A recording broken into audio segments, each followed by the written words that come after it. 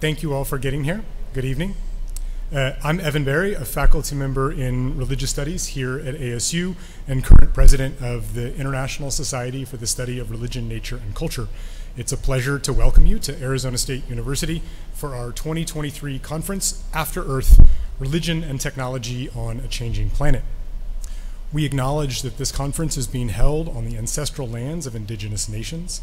We would like to thank the native communities of the Salt River Valley, including the Akimel O'odham, the Pima, and the Pipash, Maricopa nations, who have inhabited this place for centuries and whose stewardship of the land and waterways allows us to be here today. We are committed to making sure that our collective efforts as a scholarly organization include Native voices and pursue solidarity with Native communities. The ISSRNC was founded nearly 20 years ago to create a space for scholars in the many fields of study interested in the intersections among religion, nature, and culture, so that they could share their research in regular conferences and in a high-quality peer-reviewed journal. This is now the Society's 11th conference, and ASU now joins a list of hosting institutions that includes the University of Florida, the New School, Pepperdine University, the National Autonomous University of Mexico in Morelia, the Vatican Museums, the University of Amsterdam, the University of Western Australia, and University College Cork in Ireland. We get around.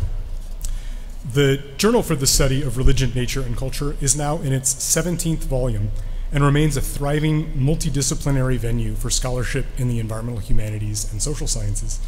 For those of you new to ISSRNC conferences, I hope you will connect with us on social media and that we'll see you again in 2024. The theme for this year's conference is After Earth, Religion and Technology on a Changing Planet, and it's a timely one. The public health crisis and social turbulence that followed in the wake of the novel coronavirus have underscored just how deeply enmeshed our lives are with technologies related to health, information, energy, transportation, and surveillance. Through our seemingly ever-expanding technological capabilities, human-induced changes to the Earth system are now happening at an unprecedented rate, disrupting climate, igniting megafires, depleting natural resources, and triggering mass extinctions. And at the same time, we are witnessing renewed interest in space exploration and extra-bodily aspirations. All of these changes are met with both religious zeal and spiritual malaise alike. The stakes of studying religion and technology could not be higher. This is clear to me in the police killing of Tyree Nichols, a brutality recorded on the body cameras of several police assailants and also on a camera called a sky cop affixed to a nearby light post. Video from these digital cameras has circulated through the social media networks and news outlets within which we spend all too much time. Confronting each of us with technologically mediated ethical questions about whether or not to watch, how to discuss these images with our children or our families, where to invest our energies in the pursuit of justice. Images of state violence directed at a young black man are cruelly too common in our digital culture. The raw facts of police violence are evidenced through such technologies, but we are also subtly and perpetually reshaped by our collective exposure to images of racialized violence. The connection between our bodies, our well-being, our youth, our surveillance technologies, and our technologies for societal transformation are highly unstable. I want to ask for a brief moment of silence to recognize this fragility and to honor the life of Mr. Nichols.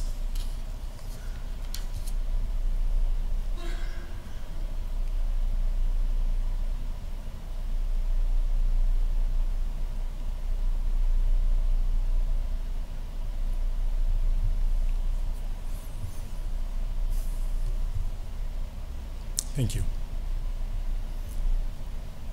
It's precisely these kinds of morally dense moments where technology and culture meet questions of justice and possible futures on which this conference is centered.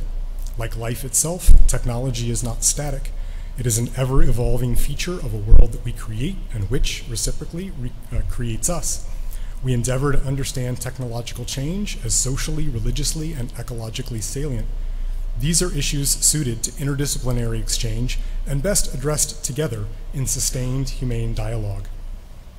The threads of scholarship that weave together to make the ISSRNC the kind of intellectual community that it is are best woven together. After nearly 4 years without an in-person conference, we should take note of and be sure to properly enjoy being together, sharing meals, ideas, and sustaining the critical work we do in this vital corner of the Academy. We are able to gather here in person at Arizona State University because of the hard work and generosity of many. I want to thank the ISSRNC Board of Directors and its Conference Planning Subcommittee for their work in soliciting the many great papers and panels that we'll hear over the next few days. Here at ASU, we thank the School of Historical, Philosophical, and Religious Studies, both for their material support of the conference, but also for the work of the staff in arranging many of the logistics. We're grateful to the support of the College of Liberal Arts and Sciences, to the Interplanetary Initiative, to the Institute of Humanities Research, to the Center for the Study of Religion and Conflict. Outside sponsors, including Equinox Press and the Center for Religion and the Human at Indiana University, were also instrumental. Lisa Sedaris of UC Santa Barbara was the intellectual architect for the conference theme, so we have her to thank for seeing the connections among our disparate lines of research. But a special portion of our gratitude should be reserved for Dr. Amanda Nichols, the ISSRNC treasurer, whose organizational acumen and extensive academic network have done so much to make this conference one you will certainly enjoy. I'm grateful to all these persons and all these groups and look forward to celebrating their contributions over the coming few days. The agenda for the weekend is busy. We have 2 keynote lectures, 2 additional plenary sessions, several dozen panel and paper sessions, and the conference will be capped by a field trip to Oak Flat, a site sacred to the Apache people, about 70 miles east of here, where some conference attendees on Sunday will hear from leaders of Apache Stronghold, a native organization working to defend this special place against a massive copper mining project.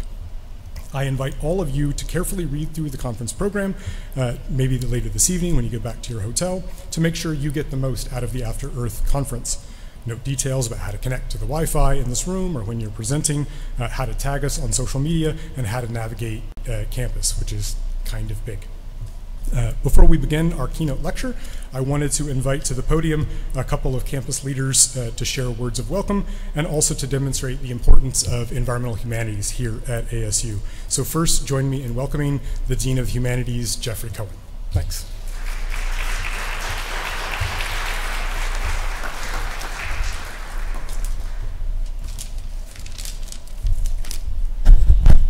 Thanks so much, Evan. It was very inspiring to hear the urgency of this conference framed as you did. I'm so proud to be your colleague here. So I'm Jeffrey Cohen. I'm the Dean of Humanities here at Arizona State University, and I'll give you a very brief welcome. It's my pleasure to welcome you to our beautiful campus, as well as to this conference. You're in a building called Old Main. If you just want to take a look at it for a second, look around the room. At one time, this building was all there was to ASU, and it's hard to believe given that Tempe is now the most densely populated city in Arizona. It's largely because of ASU's presence that this community has flourished. What is now known as ASU was founded in 1885 as the Territorial Normal School of Tempe. It was a teacher's college, and it was created before Arizona was a state. In 1958, the citizens of Arizona voted to create Arizona State University out of it. I think about this act of humane democracy a lot. In a state where we have a record of voting for some things that I wish we would not vote for, the fact that the citizens here came together and created a university and charged it with offering educational opportunities to as many people as possible, I think inspires many of us who teach here today. Today, ASU is a large university with an ambitious mission. The humanities alone consist of 3 large interdisciplinary schools, 14 centers, about 4,000 humanities majors, 360 full-time faculty, and faculty like Evan, who you just heard from, your president and our esteemed colleague here. And they ask the most urgent questions of our day in ways that always cross disciplines. Our faculty were drawn to ASU for its charter, which declares that we must not be judged by whom we exclude, but by whom we include and how they succeed. Our mission is to create knowledge of social value and to hold doors open where too many institutions of higher education keep them tightly closed. With our inclusion ethos in mind, it's an honor to welcome you here today. I hope you'll take some time to wander the campus, tour some of the beautiful spaces that we've created for humanities study as well as interdisciplinary study. All of our buildings are open to you. I encourage you to look at Durham Hall, where our languages and literatures are housed. If you have time, the School of Earth and Space Exploration has a meteorite collection and lots of really cool exhibits. It's a great place to just wander around.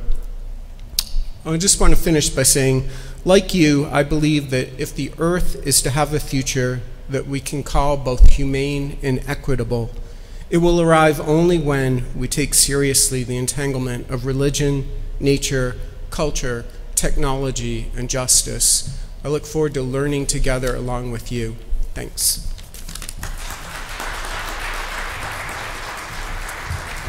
And then I'd also like to invite Joan McGregor, Director of the School of Historical, Philosophical, and Religious Studies, up to the podium. Well, welcome all. We're really glad to have you. And this is a really important topic, as I'm sure you're all aware. Oh, technology, yeah. Is that, maybe I need to step back.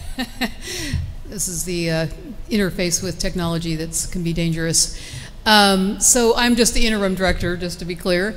But this is a topic that's really near and dear to my heart. I met Evan a number of years ago now.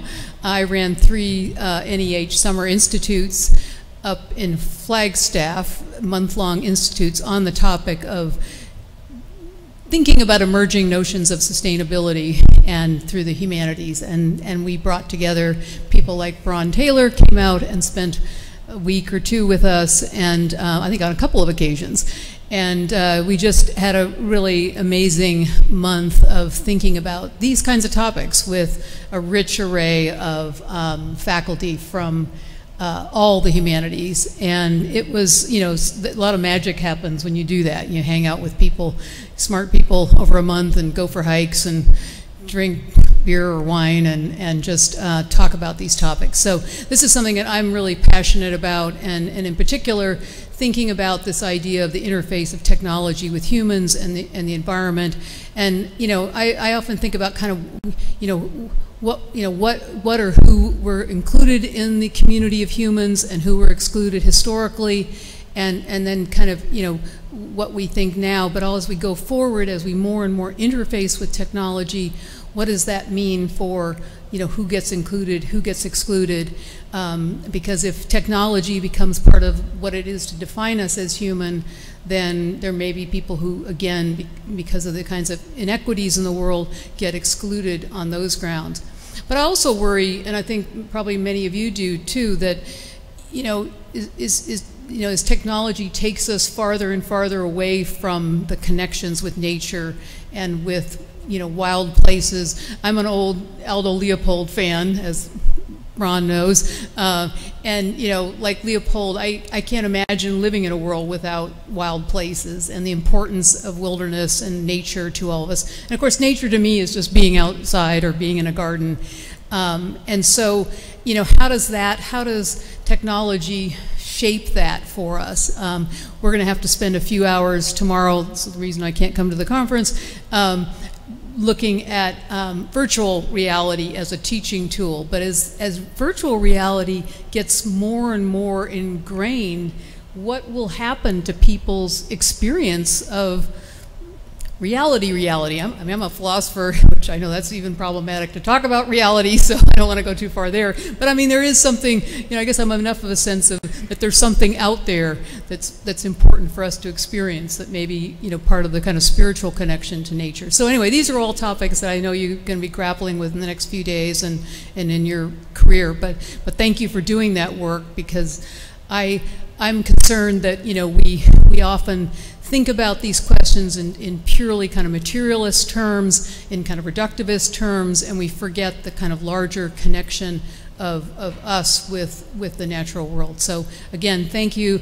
And as Dean Cohen said, get out and enjoy our beautiful campus and the beautiful area that we're in. So, and again, I'm hoping I can come to some things. Tonight I've got to go to a class, but I will try to pop in because this is stuff that's near and dear to my heart. So again, welcome.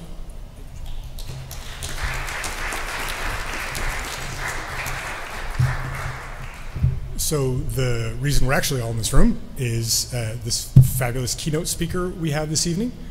Sylvester Johnson is Assistant Vice Provost for the Humanities and Executive Director of the Tech for Humanity Initiative at Virginia Tech.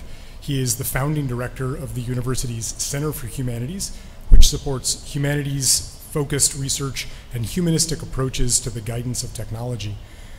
Professor Johnson's research has examined religion, race, and empire in the Atlantic world, religion and sexuality, national security practices, and the impact of intelligent machines and human enhancement on human identity and race governance. He's the author of The Myth of Ham in 19th Century American Christianity, a study of race and religious hatred that won the American Academy of Religion's Best First Book Award. He also wrote African American Religions, 1500 to 2000, an award-winning interpretation of 5 centuries of democracy, colonialism, and freedom in the Atlantic world.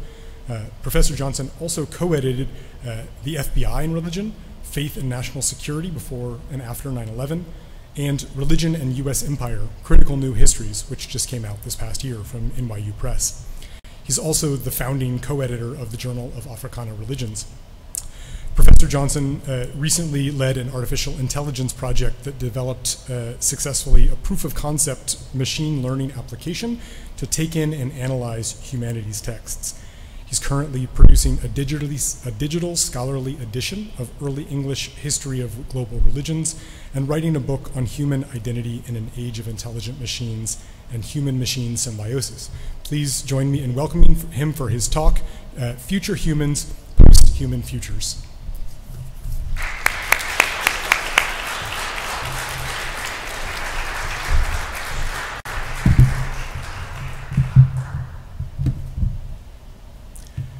Thanks very much, Professor Berry, for the kind introduction and also the generosity and invitation to be here, your leadership of this very exciting society that is bridging the study of these important connections between religion and culture and nature, understanding what are really rapidly becoming even more urgent questions and issues for all of us globally. I'm really excited to be here. Thank you, all of those of you who have organized the series of events. It's a really exciting set of topics and panels of conversations that you have curated for today and the rest of this week into the weekend. And I'm really honored to be invited to join you today.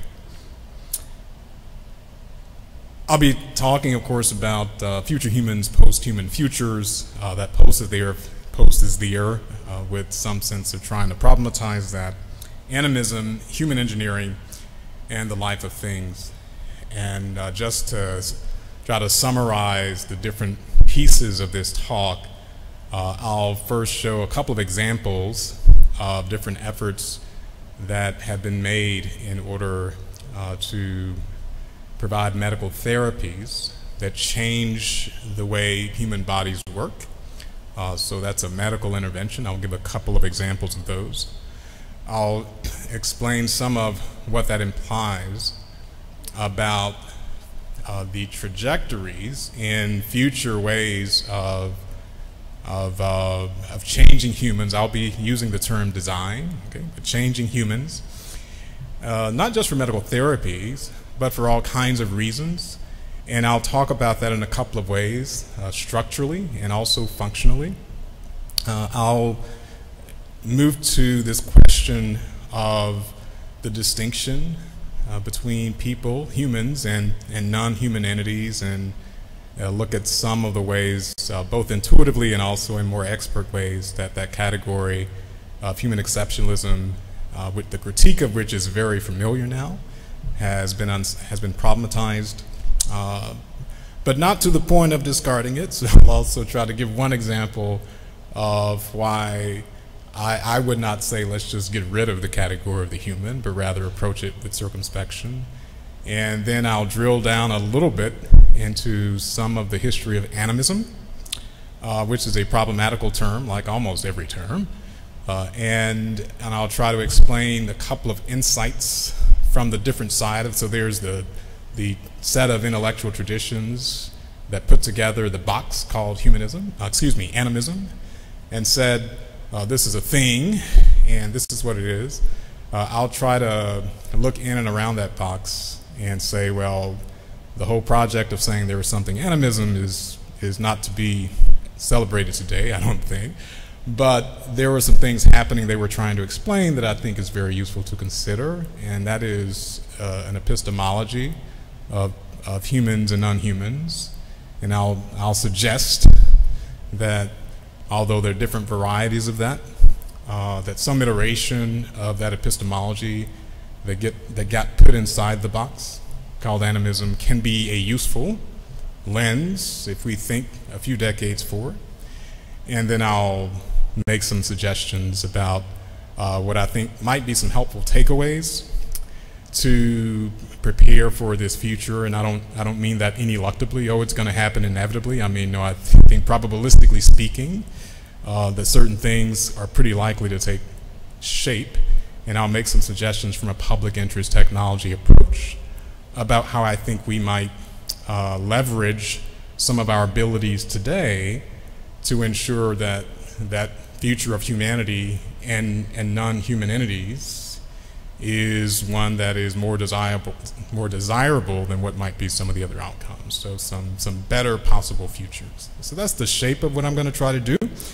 And I'll ask a question early on to try to set up an answer at the end. And the early on question is, given the proposition that humans in the future will be very different from us, how might be some important ways that we bring more ethical governance to those futures, not just for the sake of Homo sapiens, but for all things and people, okay? And one of the threads running through this talk is this distinction, putative distinction, between people and things. Now, I will say I use the term human engineering. ASU, I think how many years? You've been the most innovative university in America. What is it, like 500 years running? You've broken the record. But not even at ASU, I think, do you have a major called human engineering? Not yet? Okay, it'll probably happen here first. But right now, as of today, as of 2023 today in February, you can't major in human engineering. I actually think that's going to change. And it probably won't become a department or a school in academic institutions at first when it happens. I think it'll start out in biotech companies. But I do think it will become something that people try to get ready for as a professional enterprise. I actually think that'll be very good.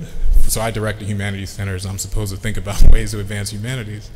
I actually think this is actually gonna be good for humanistic disciplines in the sense that it will continue what has been a trend, whereby some of the innovations that are happening in things that a lot of people think of as strictly technical is actually putting more pressure on the need to work at the human frontier of those things, at the humanistic frontier. And you read the papers any day about anything with technology, and it's more likely than not is probably on that human side, where people are talking about its impact, its design.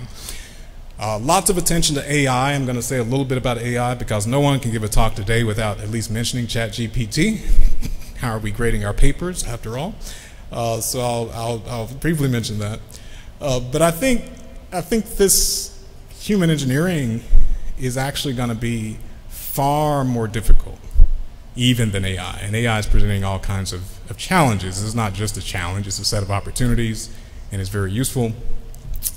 And so having said those things, I sort of give a couple of examples this enterprise of changing, modifying people. So this is an image of David Bennett, who is, so he was the first person to have received a genetically, a heart transplant from a pig that was a humanized pig. That is, the pig had been genetically engineered to be just a little bit less pig-like and a little bit more Homo sapiens-like, in the hope that this patient, David Bennett, who was dying from end-stage heart failure, might receive a heart transplant from a pig that was a little bit less pig and a little bit more human, without having the problem of organ rejection. This, of course, was not the first time that a non-human animal had been used to produce an organ transplant to a human. Some of you might remember baby Faye from many, many, many decades ago, back in the 1980s. That was before the internet became a thing. And baby Faye was a young child who received a heart transplant from a baboon and lived only about 3 weeks before dying. David Bennett lived 2 months after this surgery. The FDA this is not approved. You can't go to your doctor and say, I'd like to have a xenotransplantation from a humanized pig. He was in a very critical condition. He was going to die really, really soon, in a matter of days, without this procedure. So the FDA did allow it on an emergency basis. A company named Revivicor, which is actually based in the place where I live now, Blacksburg, Virginia, specializes in creating and producing genetically modified pigs for this purpose. And pigs have overall a lot of genetic similarity already to humans, approximately 93%. But there are enough differences there that you can't just move an organ from a pig into a human without organ rejection. But this worked. There was sufficient genetic modification. And in the early days following this transplant, this was January of 2022, by the way, so a little bit over a year ago, he seemed to be doing really well. The heart beat very vigorously. In fact, the doctors were concerned it might be, he was so frail, the heart might be a little bit too vigorous for him. But that part turned out fine. He was also giving some medication to suppress his immune response, to try to ensure there was no organ rejection response, because that's a big issue with these organ transplants. And he did not have organ rejection. Unfortunately, he died from a series of other complications. But just in terms of whether this heart that had been grown in a genetically modified, slightly humanized pig, whether that strategy could be a successful proof of concept, it was. And with the aid of the immune suppressing drugs, in theory, this could have worked for even longer. And it created more investment in Revivicor. His family had 2 more months with him before he died. And so the doctors that performed this in Maryland considered it at the level of proof of concept to be successful, even though there's lots of more work to be done before this becomes widely commercialized and gets approved. But the point is that with CRISPR-9 technology, it is possible to change a lot of things, to reshape lots of things at the genetic level, to create something from those cells that is by design different from what it would have been otherwise. And this is going to, this has been the case for agriculture, for other organic entities, not without controversy. We can talk about those problems. But in the case of humans, this is going to very much be part of the future of humans and is part of the present. This slide just details a little bit what happened in that process. As I said, Revivicor is the company that specializes in producing genetically modified pigs. And so from an adult female pig, a cell is modified. In this case, they removed 4 genes that would have made the heart tissue more likely to be rejected by this human patient. And then they added 6 genes that would make it a little bit more human, okay? Human-like. And those cells were used in culture. They were used to grow the pig.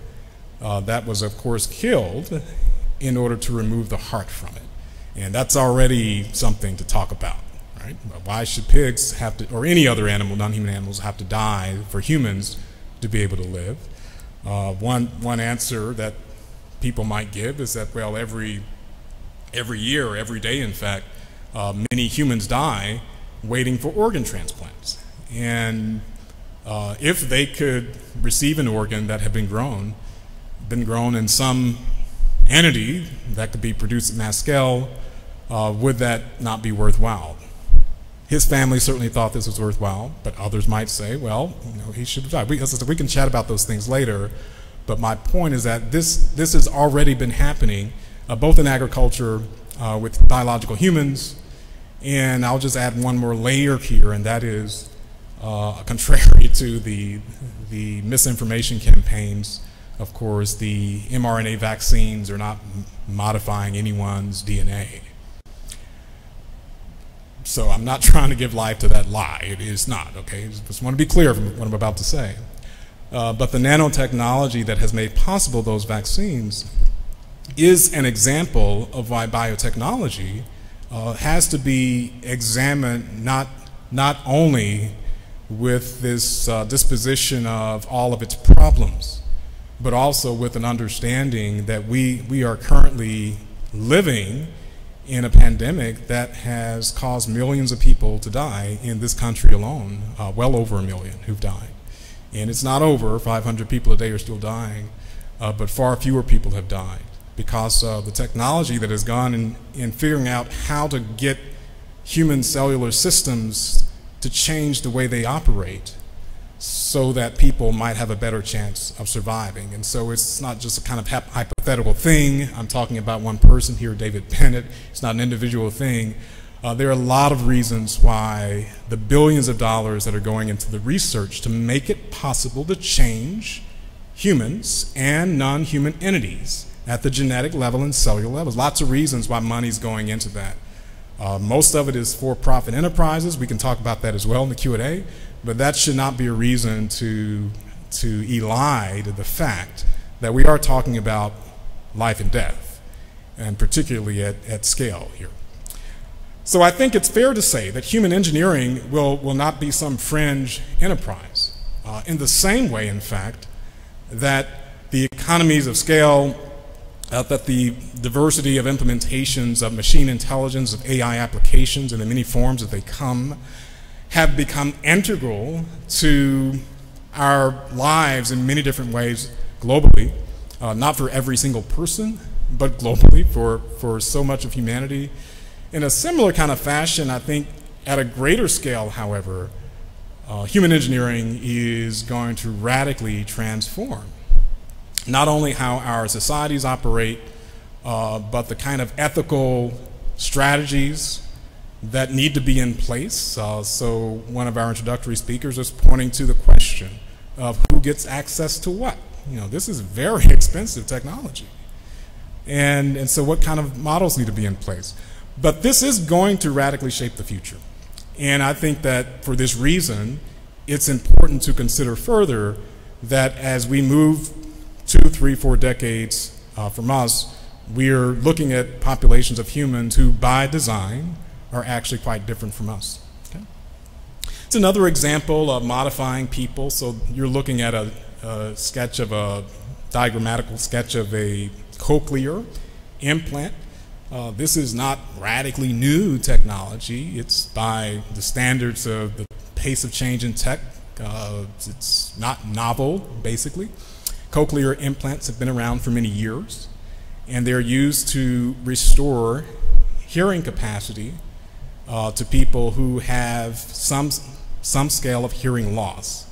And it basically involves implanting multiple devices. So you'll see in this diagram an electrode array that is around that cochlear, where the cochlear gland is. There's a microphone there. There's a receiver that's implanted right beneath the skin.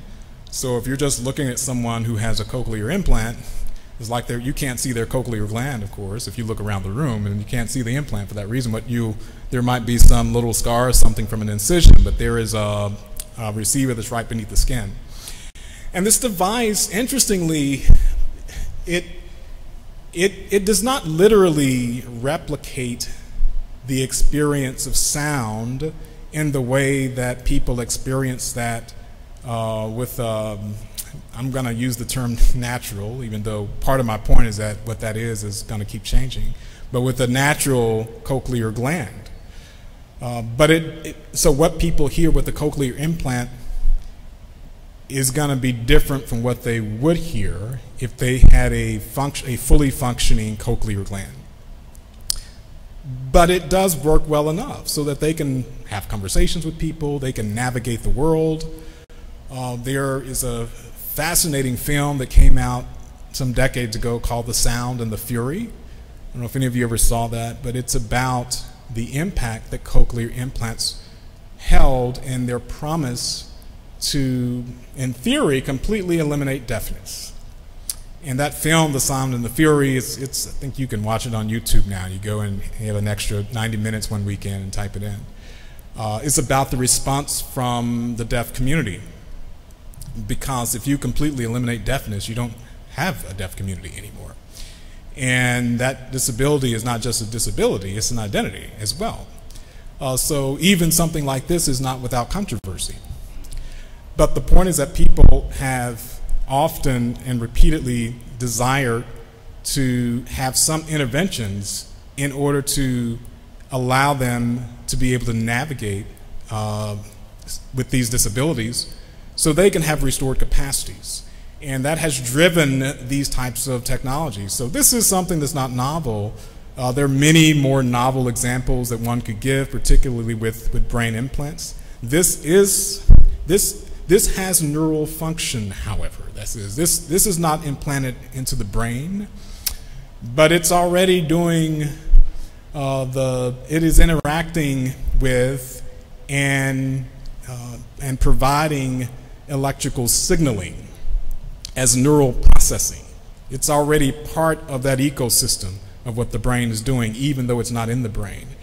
And this was just one of the early instances that you could design something that could allow people to have neural processing that could restore capacity. And then the DARPA got really aggressive and said, okay, let's do something even more sophisticated. And so the brain implants, they began to proceed. So we're going to see more of those brain implants in the coming decades.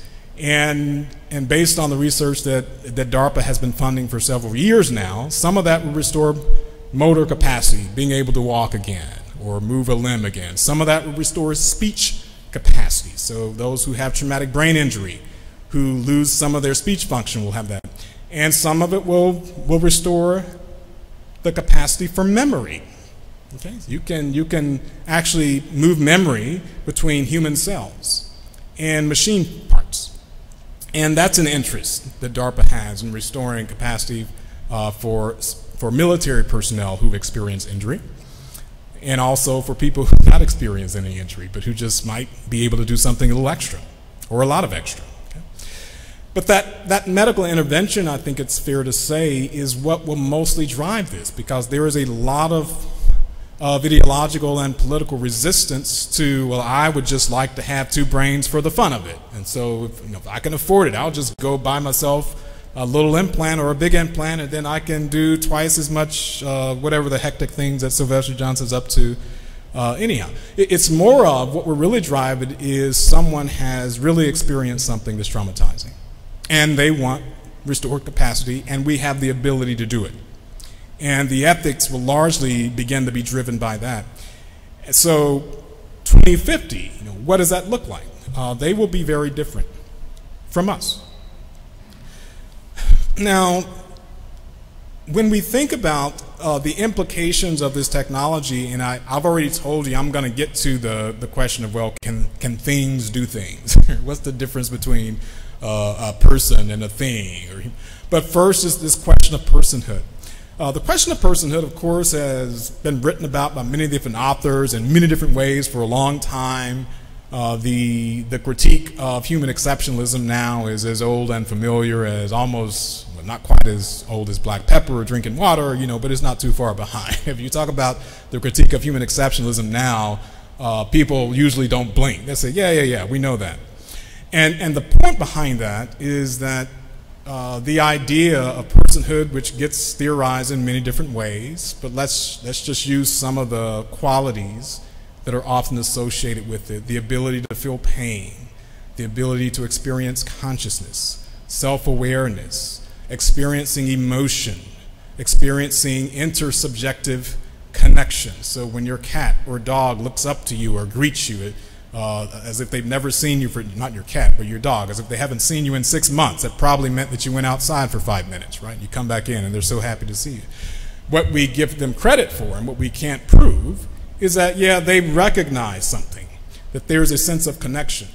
And Pache B.F. Skinner, who claimed that you can never go beyond observable physical activities and enter the realm of intention or awareness, people say, no, I actually think my dog wants to see me, has some kind of relationship with me. And we do that to one another. So there's no way to prove that Sylvester Johnson is conscious, or anyone else for that matter. I'm no different from anybody else. But I experience it for myself. I could never prove it to you. I have no objective way of doing that. None of us do. But we give one another a free pass. And then depending on the cultures or societal norms that we grow up with or become acquainted with, you know, we get more selective. And it's not all humans, it's selective. And then when we leave the human realm, we get really selective. And so what is pictured here is a photo of Francine Patterson, who went by Penny Patterson, and a gorilla named Coco that she trained from its infancy, and this was a rescued gorilla. She trained this gorilla in a modified form of American Sign Language. So some of you may have heard about this. Coco was able to have a fairly extensive vocabulary, not the same as a human would with ASL, but enough to communicate very subtle things. For example, Coco told Penny that, and Coco was a female gorilla, that Coco wanted a pet kitten. And Penny was very reluctant to give this gorilla a kitten, not because she thought it would harm the kitten. By this time, she had years of relationship with Coco and knew that, had conversations every day using this modified sign language, and knew that Coco could do very sophisticated things, but wasn't sure what she quite wanted to do with a kitten. But she kept communicating that she wanted a kitten for reasons of affection, connection as a pet. And she did eventually give her a kitten, and Coco the gorilla formed an affectionate relationship with this kitten. But they did lots of other things. There was another gorilla, actually, that was trained along with Coco, and Coco lived to be 46, which is in captivity, of course. Not typically the case in the wild. Another gorilla that was also rescued and was also taught sign language began to communicate with Penny as well. And what Penny reported is that this other gorilla told her that its mother had been killed with some loud noises, and that it felt very sad and still missed its mother. And it turned out that poachers had killed its mother. They shot this gorilla's mother, and the gorilla, according to Penny, was relaying a story of trauma. It felt very sad, and it never recovered from that pain. There were lots of skeptics, people who said, well, okay, we can see that these gorillas have learned some basic things, but they don't really know what they're saying. It's like a parrot, can a parrot talk? Of course. Does a parrot know what it's saying? Well, many experts would say not really. And so people made the same claim about the gorilla. But the point is that with Penny and the relationships and particularly the ability to sign, to communicate very explicit things, it created a way for Penny to show the world a little bit of what we might call the interiority of a non-human animal. And many of you are well-versed in non-human animal studies and know this is something that's very familiar to experts. But that actually shifted a lot of the discourse about human exceptionalism. So my point here is there are many different reasons why one might arrive at an understanding that personhood, the ability to experience those things, those qualities I just named earlier, things like experiencing pain or affection or connection or self-awareness, is by no means just a human phenomenon. But I don't mean to say that there is this hierarchy, and if we go down low enough, there's nothing there. I'll get to that in a moment. But that is something that's very important to consider, that personhood exceeds the bounds of human identity. But I don't think that necessarily means, okay, I have to go back. I don't think that necessarily means that we have to discard the very notion of the human, or retreat into the claim that let's just get rid of the human and let's move on. So there is a slide, and I'm not going to waste too much time going back to it, but I will try to get there, because there's one person I'd like to mention whose work became important for rethinking this other topic that I have signaled to you. I'll talk about this animism thing, okay? And it's Malodoma Sine. But before we do that, I think it's fair to recognize that the critique of human exceptionalism doesn't necessarily mean that there are not substantive and figurative gains to be made and realities to be understood and appreciated through the understanding of the human, okay? And this is very debatable, okay? There are many who would say, let's just get rid of the term. And I'm not trying to be doctrinaire. I'm just trying to make one point of why it just becomes very complicated, even when we understand the limitations of the human in that category. So this is a picture of Otabenga. And Otabenga was a Congolese man who lived in the 1800s. I was born in the 1800s, and he died in 1916. He was enslaved, and in West Central Africa, and he was purchased by a white missionary named William Werner, who had been tasked with acquiring human beings from throughout Africa, bringing them to the United States so that they could be exhibited in the 1904 Louisiana Purchase Exposition. And that took place in St. Louis, Missouri.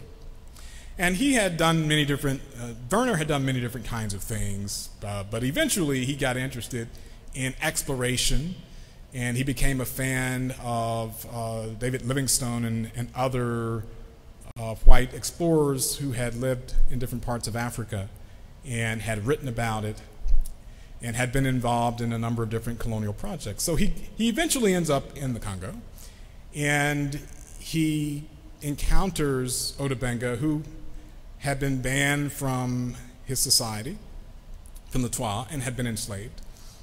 And he brought him back to the United States. Otabenga had a very terrible life in the U.S. He was supposed to have this life of freedom, but he ended up being placed in the Bronx Zoo. From 1904, he started out in this Louisiana Purchase Exposition, the fair. He was exhibited in the fair with primates. Okay.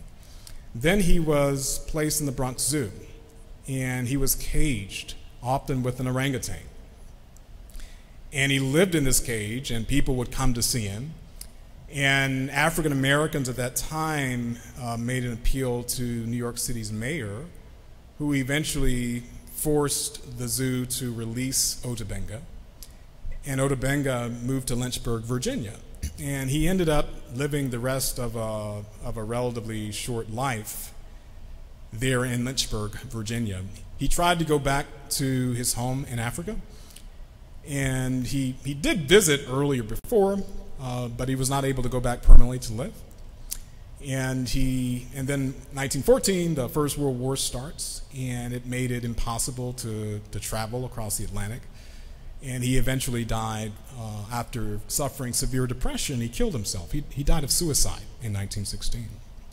But his story is just one very, very small slice of a larger tapestry about the challenges of the category of the human and who gets to be recognized in humanity, who's part of civilization or not. And I'm not claiming, ergo, therefore, you'd better not touch this precious category of the human. I've already rehearsed the critique of it, right? I'm just saying that it's not as simple, I think, as saying, well, then we have no use for this category because it has no veridical insight, it doesn't really tell us anything, and it has no political efficacy. I think it does have political efficacy. I think it matters for people's lives. There's something that the UN, Declaration of Human Rights in the 1940s did. That's also a problematic way of arguing for rights. I understand that. I'm just saying that in the decades to come, I don't think this category is going away. And I think if we look at the history of how the human has operated as a political kind of category, that there are both cautionary tales that show what is a problem with it. And there are also cautionary tales that reveal that not everyone is trying to gain recognition as human. And so it's like being a citizen. If you've never been stopped at the border, you've got driver's license, passports, these things coming out your pockets. You might write an essay, why citizenship needs to be reconstructed. We need something better. But if you're trying to get it, and if you experience the hyper vulnerability that comes with being stateless, citizenship doesn't seem like this terrible thing that we should probably get rid of. See? And even though it has all kinds of problems, and it's fundamentally rooted in this violent binary, and so I'm just wanting to pay attention to that. And so I want to move into this question then, and I'm getting close to the end, so I want to move into this question of this difference between people and things, and I want to do it by talking about this person, Malidoma Patrice Somé, and one other example about the history of animism, and I'll circle back to that thing I said I'd talk about, what should we be taking away, right? What are we going to do over the next few decades? So Malidoma Patrice Somé was a very influential author and healer who did several different things. So he was born in the 1950s in the Burkina Faso in Central Africa, and his nation of people was the Dagara people. He ended up at age 4 being taken to a Jesuit missionary school where he lived until he was 20 years old, and he was trained in their theological systems, and they taught him that they had rescued him from this awful existence that he should have been grateful for. But he eventually left that missionary school where he experienced a lot of abuse, physically and psychologically, made it back to his family, and at age 20 he was initiated. And that initiation was something that would have happened when he was much younger, probably around 13 or 14 years old. And after that initiation was over, he gets his purpose in life from that, and he finds out all about these things that, according to this initiation tradition, he was supposed to learn. What was his purpose in life? Who was he before he was born? And what was he supposed to do? And he claimed he was supposed to be a friend to the enemy. And this is in the context of colonialism, so that meant the Western world that had actually imposed these colonial structures. So he eventually moves to France. He does a PhD at the Sorbonne. He moves to the US, does a PhD at Brandeis. He writes lots of things. He gives lots of workshops. And he understood himself to be a translator between these very different kinds of culture. But that's not the point of my story, or his story. In one of his influential works of Water and the Spirit, which is a really fabulous read, it's very much a memoir in which he's talking about different things. It's beautifully written. He talks about some of the practices of the Dagara. And he says that one of the things that they have many different medicines that they make using botanical knowledge. And he says that when they needed to create some medicinal compound, they would actually ask the plants about the botanical properties of the plant. And he said, we know how to communicate with the plants. Okay? And I'm not even invested in whether or not that really happened. You can accept it or not. To me, that's not the point. But he said they communicate with the plants, and they're able to create all of these different drugs without extensive, mammoth pharmaceutical factories where they're testing all these. They just get the knowledge of the properties, he said, directly from the plants. And they communicate with other entities as well, and it, it's in the book. It's like all kinds of things going on. And he said that by doing that, they're able to address different kinds of needs. And so this idea of communing, not just with nature, and I have it here, which is problematic, but as part of it, is very integral to his story and to what the Dagara were doing. And one of the things that he wanted to, quote unquote, teach the West. And I'm not trying to set up a dichotomy that's already been set up by colonialism, so I didn't do that. I'm just trying to make a point about the epistemes that might inform how we go forward. Okay?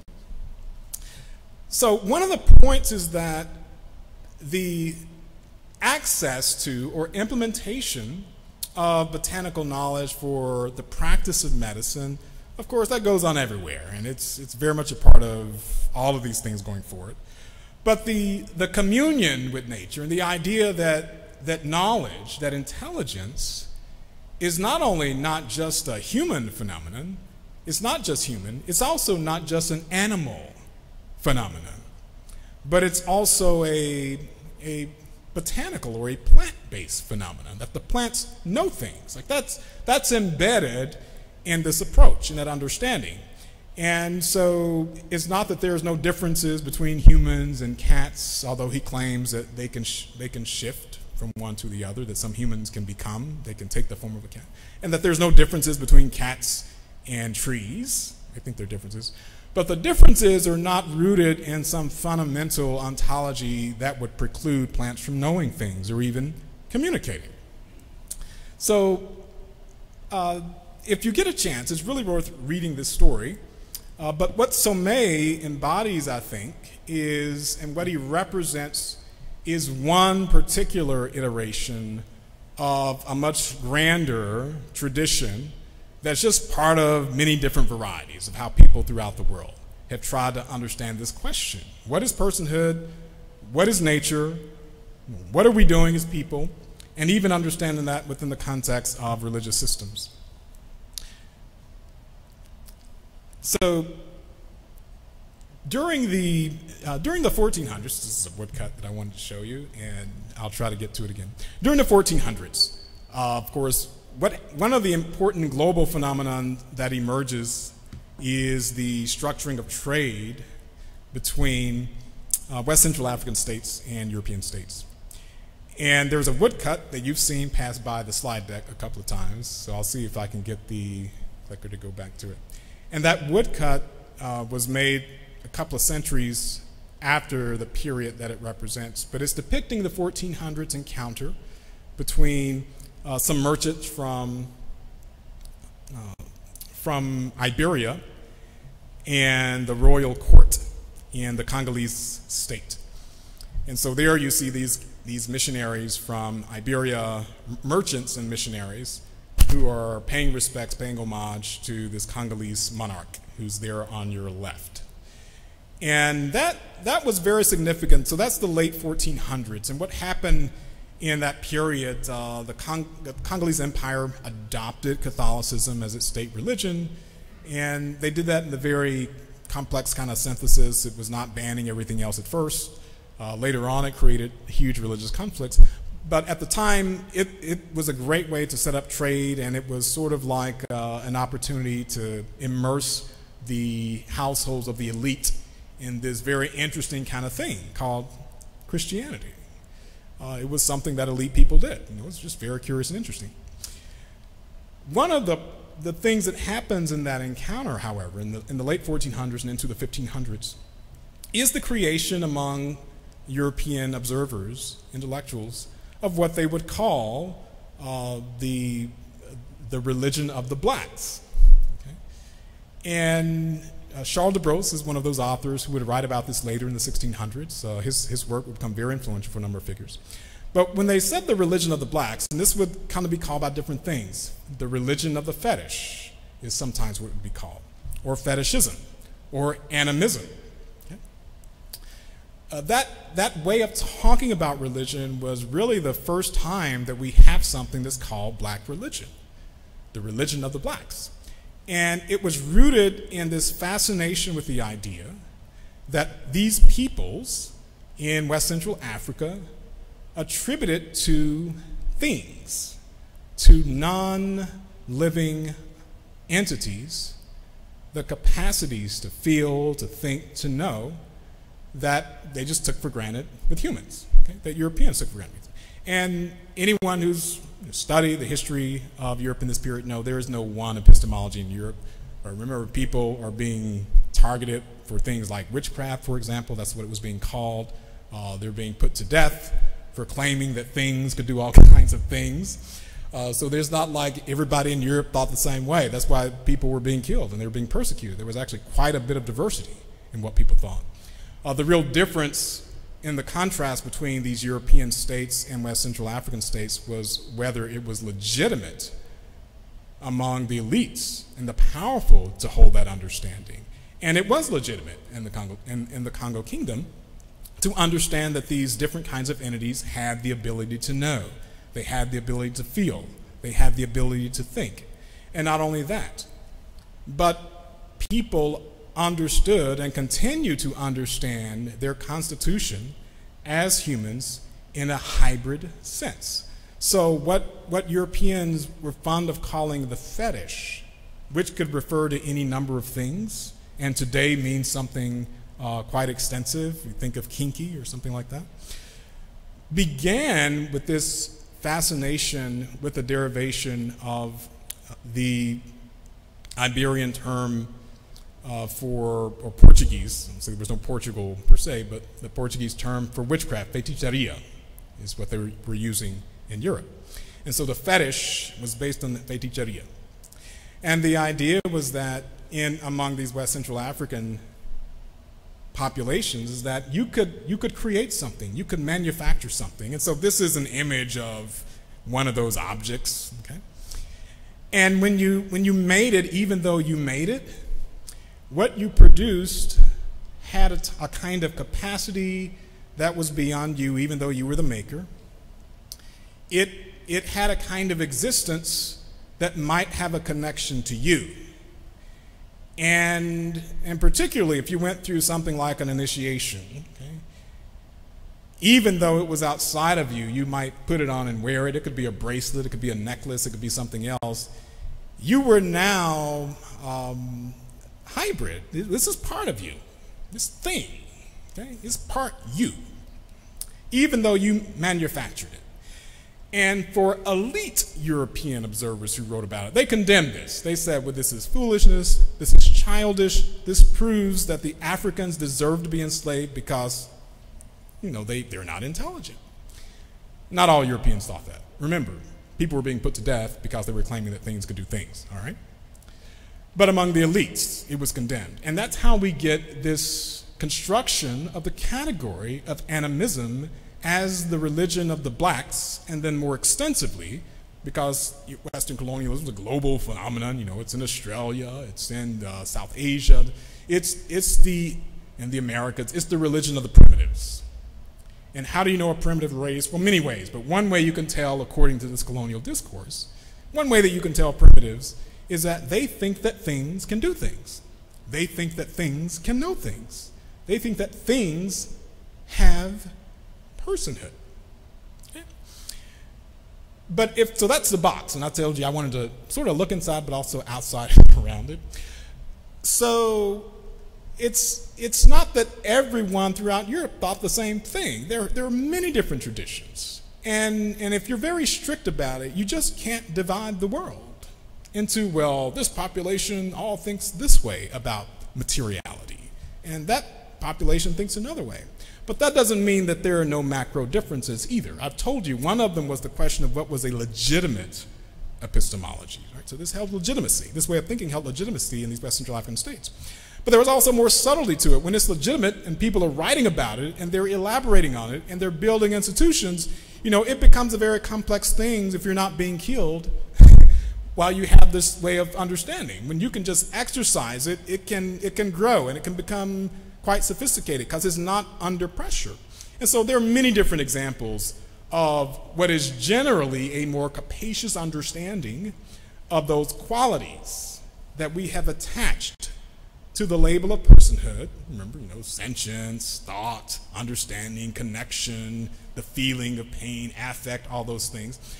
There are global traditions about that, and this was one iteration, okay? But this is a type of classic thing. It's all over the world, doesn't belong only to one part, even though there are macro differences, and people have fought about it for a long time, and we're going to keep fighting about it. It is interesting to observe, however. So I told you I would mention, you can't give a talk now without mentioning ChatGPT. So here's my 60-second mention of ChatGPT, and then we'll move on. And I'm done. This is my next to the last slide, so be of good cheer. ChatGPT, if you've not gotten on this thing, and if you get an extra 20 minutes on the weekend, go while you're watching kittens on YouTube, just do 5 minutes to openai.org and .com, and see their ChatGPT. Just throw some questions in there. So ChatGPT is a very elaborate chatbot. It uses software it is software that is largely predictive software. And I'll give you an example of it. Happy birthday to, and you're probably thinking of the word Y-O-U. Now, I could have been saying happy birthday to my son, who had a birthday not too long ago. You don't know what word I'm going to say next, but you've seen that so many times or heard it, you just go somewhere with it. You say you. Or, you can think of any other kind of thing like that. Why did the chicken cross the, and you might think road, because you're just so familiar with that. And so that software is basically, it's predicting what text or string of text comes after others. And it does that based on a data training set called a large language model. So you throw all the stuff that's on the internet at it, or much of the stuff that's on the internet, not everything, but much of it. And you get something like this. That's a woefully simplified explanation of it, but I said 60 seconds, right? And because it's predictive in that way, what many experts have quickly pointed to, because if you haven't tried it, it's hard to explain, but basically you can ask it any kind of questions, and I was going to put some up here, but I need to get done quickly because we're almost at time. But you can ask it very sophisticated. You can ask it for a business plan. You can say, write a business plan for marketing bicycles that also have wings, and I want it to be for butterflies and CEOs in healthcare, which is ridiculous, right? But it'll do it. I mean, it just, the ability to just take almost anything and come up with something. And if you read the business plan, you're like, wow, this is pretty, I should try this. I'm gonna quit my day job. It's actually pretty compelling. But the experts have said, well, it doesn't actually know anything. It doesn't actually know anything. It's just trying to do that predictive thing. And so that's the chat. Okay, so I could almost say I'm going to try to contest that and say maybe it does something, but that's actually not my point, because when they're saying that it's predictive and what it's doing isn't knowledge, they're right that it's predictive. It's just predicting something, just like you don't know what I'm going to say when I say happy birthday to. You've heard it so much, you just, surely he's going to say, but you're not reading my mind. You don't actually know what I'm thinking, you see. You're just doing that little predictive thing. It's just based on what you're used to. That's all it is. And so, that point is correct as a technical point. The future, however, the future of humanity and non-humanity is definitely going to be different. It's going to be modified. It's going to be engineered to be different. Not everybody's going to be able to afford it unless we structure it that way. Sort of like saying not everybody has health care unless we allow them to, right? If we allow them to afford it, then we will. But if we don't allow them to afford it, they won't be. So we're gonna make that decision. Okay? But it's not inherent in the thing. It's just a decision that we're gonna make. Right? And that when people do things, as modified people, whether they're like those early images that I showed you, it's more structural. You have an implant, or your cells have been shaped differently, or your DNA has been redone, or it's functional. So functional is you're riding now with ChatGPT. And maybe you don't want your students to do it because, you know, it messes up everything for you because they're supposed to be grading their writing, you know, they're actually supposed to do the writing. But if you're doing something else, you might actually find it useful to have someone creating some copy that then gets used for something else, or to move something over to a different language. But the point is that this is going to become part of how we work, just as spell check is already part of how we write, or just as other kinds of checks and balances are part of how we operate financially. Our software does our taxes for us. But when you send it to the IRS, they don't charge you with fraud and say, well, you didn't do these taxes, your software did. You know, they just accept it, right? In fact, they probably don't want you to do it without the machines. They'd probably rather have, they're definitely want to have the machines there. But it doesn't automatically mean fraud, it just depends. But they had to change that. There was a time when people didn't want engineering students to use calculators. They went the slide rule, right? And what we found out is that the calculators did not destroy engineering. It will be different. But not every epistemology will take us equally to where we need to go. And so I just want to end with this point that what we have to, I will say, and you know it's debatable because no one knows the future, but I will say what we should be doing, I'll put it that way, what we should be doing is getting ready for a sort of basic kind of future, one where people will be very different, non-human entities will be very different, our food is going to be different, our ability to resist disease is going to be different, all kinds of things. And I don't mean that in a glorified way. I don't mean that in the sense that, oh, and life is going to be wonderful. I actually think this will be truly devastating for most people who will be left out of things and who will be harmed by extraordinary capacities to be harmful. If we don't get ready, and when I say we, I'm being selective. I don't mean people who want to do harm, okay? So I'm not talking about you. I mean the people who actually want to mitigate harm.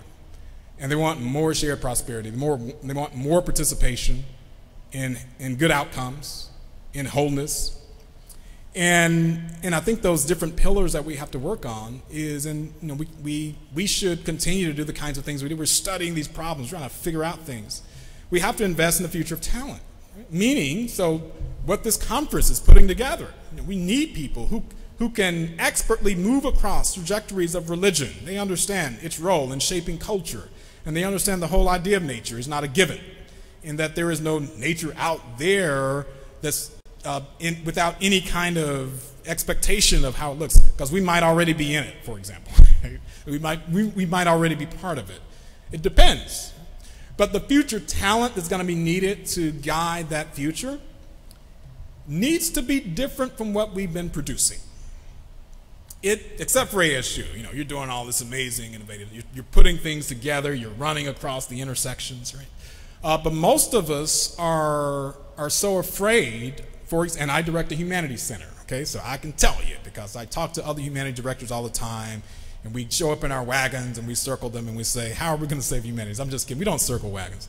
But we, not literally, but we do recognize that we have to figure out how to advocate for things.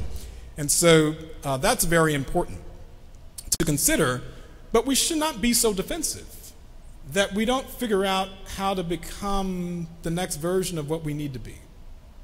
So that we, those of us, again, if you want to do harm, I'm not talking to you, but those of us who want to mitigate harm, so that we actually become architects of the next 3 and 5 decades. We need hybrid economies.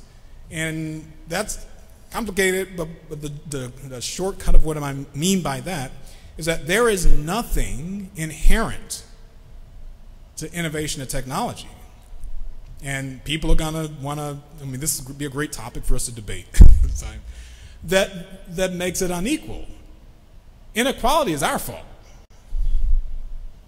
It's what we're deciding as a society. It's not inherent to innovation or to new things. It's what we're doing with what we have, because inequality is not new. I mean, tell me the year you want to look at, and we can go there, and I'll show you what I'm talking about. It's not like it didn't exist in the past, and now we got all these newfangled technologies, and now we have inequality. You know, it's a human project. That's what it is. If you want to find out the source of inequality, it's us. It's It's not technology. And there's a way to do this that gets us the outcomes that we need. Episteme of nature, so what do we think nature is?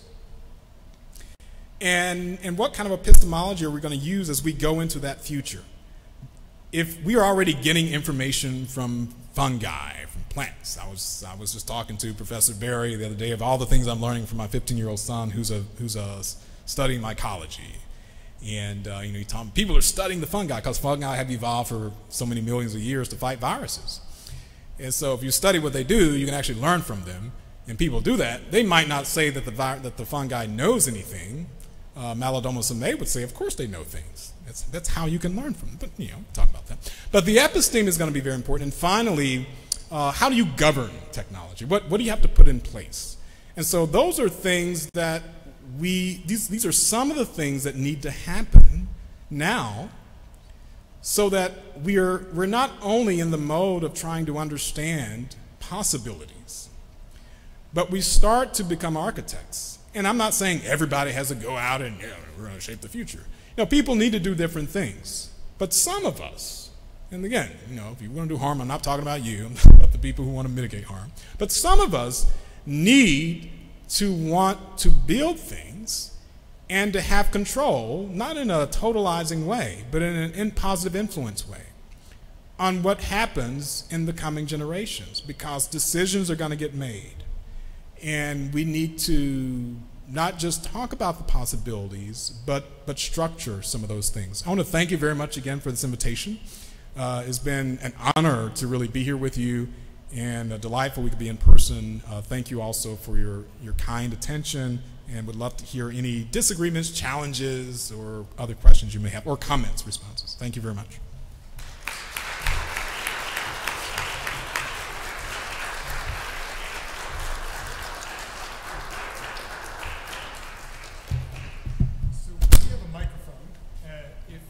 Raise your hands and introduce yourself when you ask a question. We'd love to hear from you.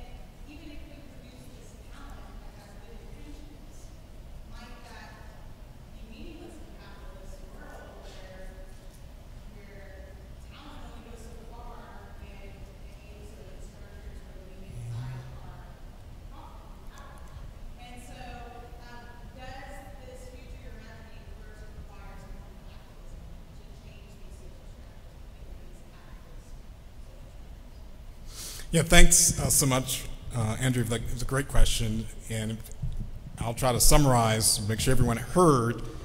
Is this future that I'm imagining fundamentally different from our present, which is radically unequal?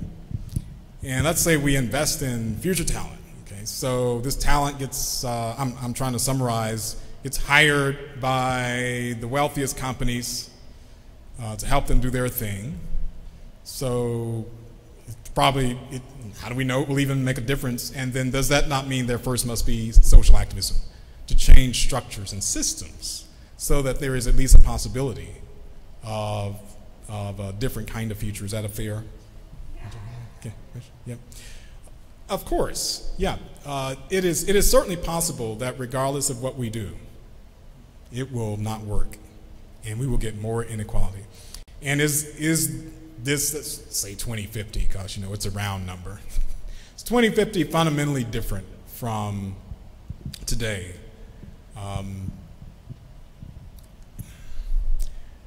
So I think the quick answer is more in terms of scale.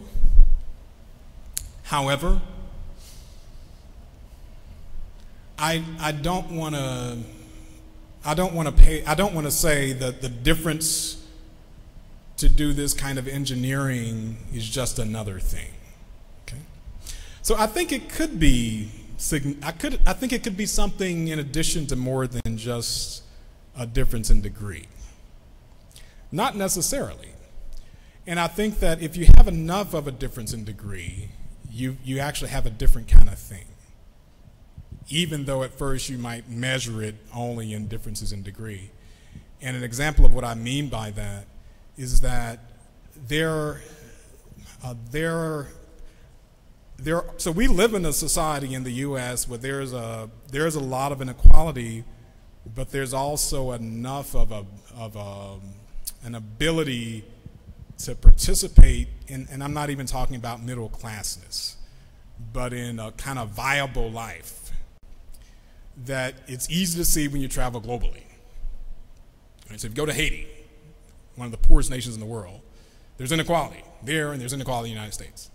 Now, I would want to say that you could say the difference is in scale, right? There's poverty and then the nations are more poor than others. But I also think that at a certain point, when you go so far in scale or in degree, you actually have a different kind of thing. You know, you can have a situation where you have so much inequality, for example, that you can't have any functioning public institutions. So even though if you look at U.S. Congress today, you might say public institutions not functioning because all they do is disagree. We go to another country that's very poor and come back to the United States. And you'll see, well, there are things that work that it's easy to take for granted. You know, we have federal agencies that make sure our water is drinkable, for the most part, with those kinds of things, right? I don't want to be long-winded. So it could be different. And then your point about capitalism, yeah, so when I say hybrid economies, this is, you don't have to believe any of this, of course. You're all academics, right? One of the things we learn to do is not accept what other people say, learn to argue, disagree with them. But for what it's worth, I've become more convinced there is nothing inherent to technology that creates inequality. I think we're creating the inequality. And it could be with anything. We can do it with education, because that's what we've done. We can do it with transportation, because that's what we've done. Like, name your thing. We've done it with healthcare. Inequality. I mean, we would do it with all kinds of agriculture, inequality. So I think that we can structure different ways. And the shorthand way of saying this, in the United States, some nations have hybrid economies. Norway has a more hybridized kind of thing. In the United States, with rare exceptions, we don't allow public institutions to profiteer. All they can do is try to they can't directly generate revenue. Other private capital can generate revenue, and you're left with taxation. That's it. And private gifts, philanthropy. But other nations like Norway and Saudi Arabia, Saudi Arabia has a sovereign wealth fund. And the government profiteers. And they use those profits to pay people a universal basic income who are citizens. If you're not a citizen, you can't get it. And Saudi Arabia is extremely draconian with their citizenship laws. In the U.S., we're not innocent, okay? But there is a difference, but we're not innocent either. And so when I say hybrid economies, that's part of what I'm talking about, that we have made it impossible for public to profiteer. And we've created a particular kind of difficulty that could mean that the U.S. might not get through the rest of this century with that basic kind of functioning. But I do acknowledge your point. This could all fail. But I think we need to try, and I think we need to try some different things, and activism absolutely has to be part of it. Our microphones have disappeared. So I have one. Hello. Hi, Sylvester. It's Charlie McCrary Charlie. from ASU. I kind of want to follow up on Andrew's question a little bit, just to ask more specifically about race and racialization. In this kind of human, post-human future, and specifically along these lines, the processes of creating and deepening inequality that you're talking about, to what extent will they be racialized, and what exactly is the role of racialization as a process in some of these kind of post-human futures? And you touched on this a little bit, so I'm wondering if you could talk more explicitly some of the stuff on Otabanga and the Congo Kingdom, and the fetish, and the way that these lines are kind of drawn between human and non-human in racializing ways. How did those structures endure or not endure as we move into some kind of post-humanity? Yeah, this is a great question, because the Derek Bell was one of the important scholars in critical legal studies that gave what is actually critical race theory. Not everything is critical race theory. You know, everything has been called critical race theory today. But not everything is critical race theory. But what he was doing was critical race theory. But one of his points was that racism, he argued, he doesn't know this, he's just making an argument, is permanent. That it's never going away. And he didn't think it was never going to go away because it was impossible. He was just trying to predict human behavior. Right? He was saying it's not going to go away because people won't do what they should do to make it go away. And if he's right, what he was saying is that so we need to structure some other kind of things and put them in place so that even though there's some racism there, that it is significantly mitigated. Okay. If you ask me about 2050, if I think racism would be gone, I would say absolutely not. If you ask me, well, could it be significantly mitigated?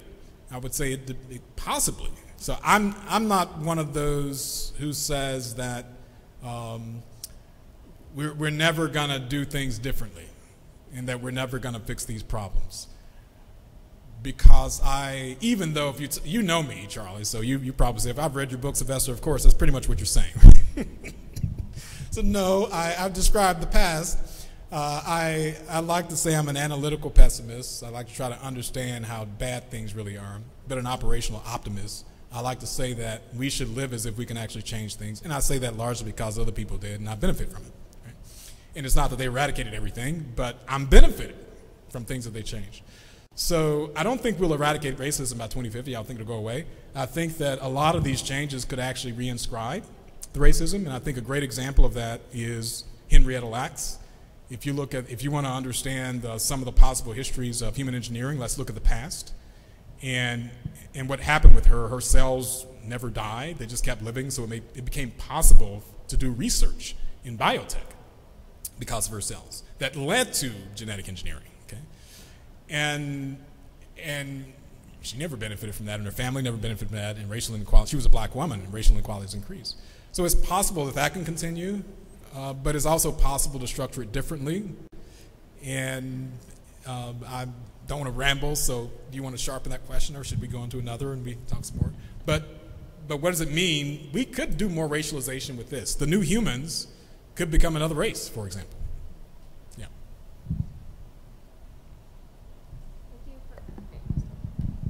Thank you for such a great keynote, Dr. Johnson. So my name is Avalon Jade Tyson. I'm a PhD student here at Arizona State, and I'm also the book reviews coordinator for the ISSRNC. So a lot of you have probably heard my name. So my question is, you mentioned briefly about the man Some, who became initiated in a tradition in which he learned about the medicinal properties of plants from plants himself.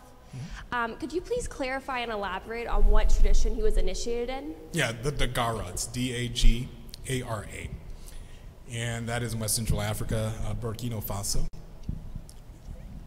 And so they did that initiation, and he writes his story, and he says that he learned to do all these things during his initiation. I'm not investing in the claim per se, but I'm also not rejecting the claim. I'm just making the point that it's rooted in this understanding that intelligence, that knowledge, and that communion is something that is a trans species, doesn't seem to go far enough, but it's distributed across things and people, and it's not just a human thing, and it's not just an animal thing.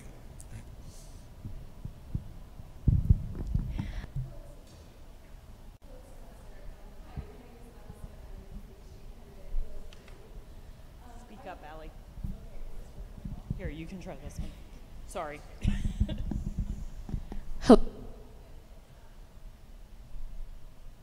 would like to invite you to speak more about what you meant when you said the human is a complex category. We shouldn't. You can just go ahead and yell, and then I'll repeat. What do we protect? What do we say? Because the human can feel like this word that travels so much. The transhumanists say when we no longer have sickness, then we'll be post-human.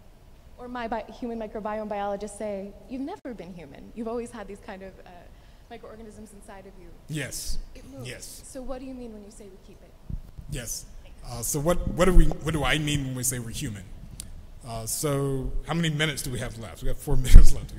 So I mean some of that. The quick move is to the species, But as you just pointed out with the microbiome, one of the important things that we've learned from the scientific research into biological systems is that there is no strict homogeneity in any systems. That we are all a product of very complex forms of evolution. But I mean, if you take that species approach, and if you take that political side of it particularly, then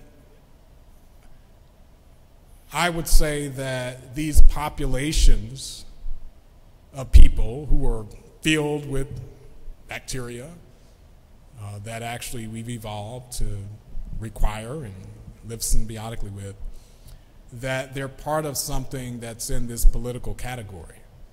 And what do we gain by that?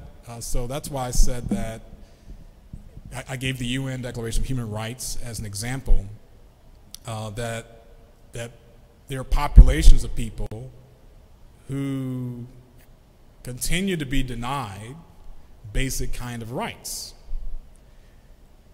And there is a problem with basing a movement for rights on that category of the human, because it makes an appeal to a distinction that is already infused with a lot of injustices. And I realize that, okay? But that does not, for me, mean that I'm going to oppose human rights movements. I still support them. And I think one way of getting to the question is when you're trying to advance the interest of populations of people who are caught up in systems of violence. I was going to say political violence, but it's going to imply as there's violence is not political. And someone will say, well, yeah, but all of it is ultimately political. Then I don't want to say the question of what counts as human recedes into the background. I don't think it should. But I think there's an operational side to this. And I think there's a much more nuanced side. What I don't want to do is examine the abuses that happen in carceral systems, for example, and say, well, you know, this whole human thing is so complicated, I can't support your movement because you're claiming it's a human rights movement. I'm going to support that movement. And someone will accuse me of participating in the violence of the category of the human. And I'll say, well, if supporting human rights for people who are being tortured in U.S. prisons makes me a participant in some kind of thing, that's going to be a cost of me supporting something I think I should support. I think there's an operational way to approach that, and I think there's a discursive way, a theoretical way to approach it, and I don't think they're ever going to sit well with each other, and I'm perfectly fine with that. But I think we still have to reckon with the problems of the category, because as we move forward, it's going to become more difficult, especially to deal with this human engineering stuff if we don't deal with the problem of the human. And just kind of throw it out there, you know, what happens when you keep humanizing these pigs? And I don't think you have to humanize pigs to owe something ethical to pigs. I'm not making that claim. But it's not going to become easier when you keep humanizing them.